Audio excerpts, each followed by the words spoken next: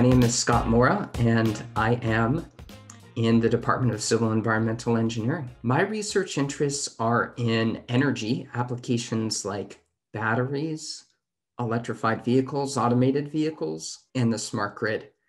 And more specifically, our research lab focuses on a more mathematical area known as controls, optimization, and generally today we often refer to this as data science.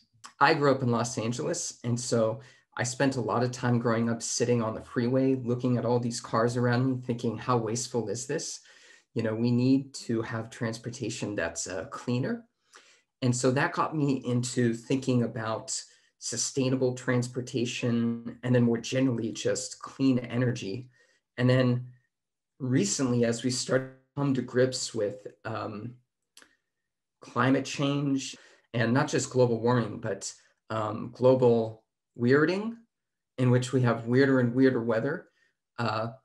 And so, you know, I really see all these things coming together in our research to have impact, but really kind of do what I naturally find interesting, which is, math, physics, energy.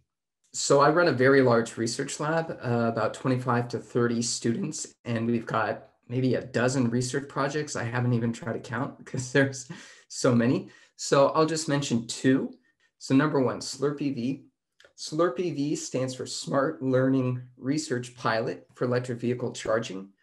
We have built UC Berkeley's first electric vehicle charging station on campus.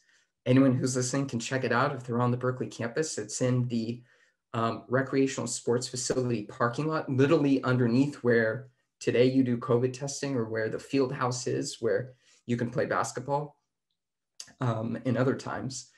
And there it's a smart charging station where we're doing experiments on pricing and how to optimize scheduling charging. That's SLURP-EV number one.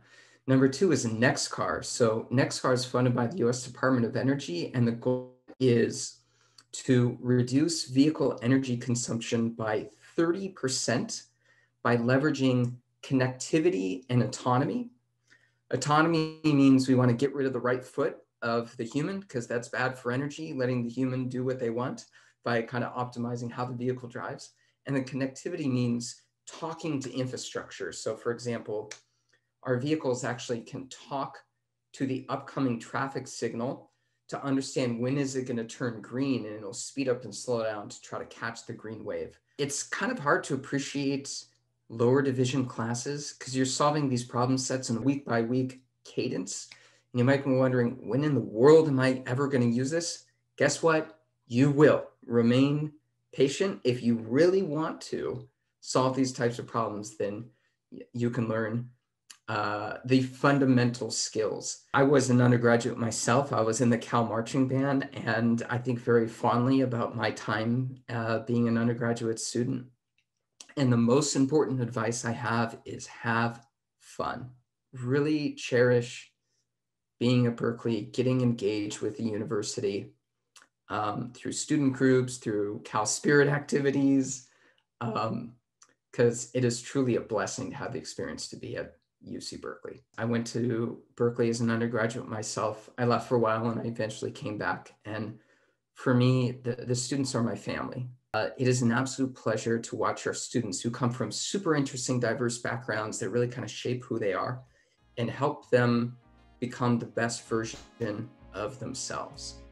No doubt, that is the best part of it about being at UC Berkeley.